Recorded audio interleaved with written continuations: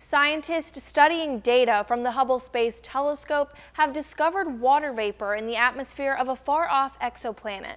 The planet, with the catchy name K2-18b, is the first one scientists have found that has water vapor in its atmosphere and also exists in its star's habitable zone, according to the journal Nature Astronomy. That makes the exoplanet a perfect candidate to search for alien life eventually. If you're hoping for news on little green men anytime soon, we've got some bad news for you. The planet is 111 light years away.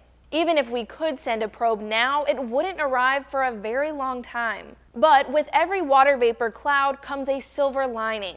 The study's lead scientist told the BBC that within the next 10 years, there will be ways to detect chemicals in its planet's atmosphere that indicates whether anything lives there. But the outlet notes, scientists don't all agree on what those chemicals actually are just yet.